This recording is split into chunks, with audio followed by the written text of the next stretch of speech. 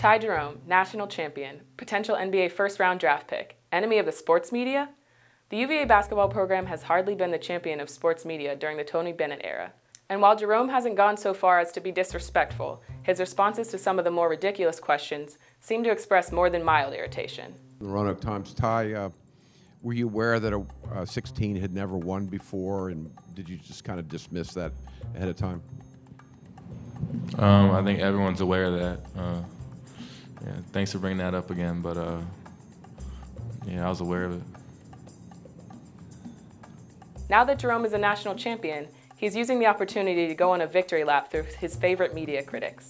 Sports journalist Pat Forde became well known as a consistent critic of Virginia basketball, especially under Coach Tony Bennett. He emphasized his opinions of the team in a piece titled "Historic Loss Shows Virginia Was Built to Fail in March." After Virginia's win in the national championship game, Ty Jerome found his way over to Forde and said, "You're going to have to write a different article now." Forde responded by doing just that, writing a new piece titled "Virginia's Redemption Story Becomes One for the Ages." Another major skeptic of Virginia's basketball program, Mike Francesa, said back in February that the team would inevitably fail in March. You know, I'm a huge Virginia guy.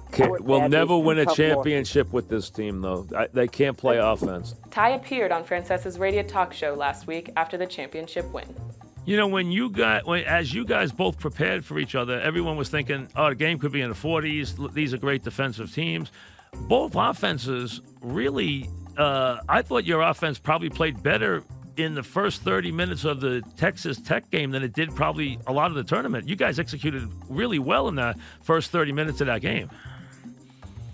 Yeah, well, I mean, that's you know, our offensive numbers, offensive efficiency, I think we're in the top 5 in the country. We have been all year. So, you know, I'm sure a lot of people don't do their proper research of college basketball before they speak, but no, that's for me. But, you know, the bottom line is it's not about that, because that's about beating bad teams. It's about making big shots. And, you know, you guys did have some lulls, though. So I don't worry about what you do against, you know, some team that you beat by 40. Those numbers are all skewed. I want to see it in the big games. And you guys miraculously made some shots. Not every shot, but the lead that you blew against Auburn versus the lead against Texas Tech. Which one was more surprising to you that it dissipated so quickly? I mean, real quick, we also play in the ACC, so we don't beat all those teams by 40. I understand. I understand that, but go ahead. Right. Finally, in an interview with Sports Illustrated, Jerome took aim at one of the most well-known sports personalities, Stephen A. Smith, saying, "I just feel bad for Stephen A. Smith. He said he hated watching us, and he had to watch us in every single round of the tournament. I feel so bad for him." Let this be a message to NBA sports journalists everywhere. Ty Jerome is on his way.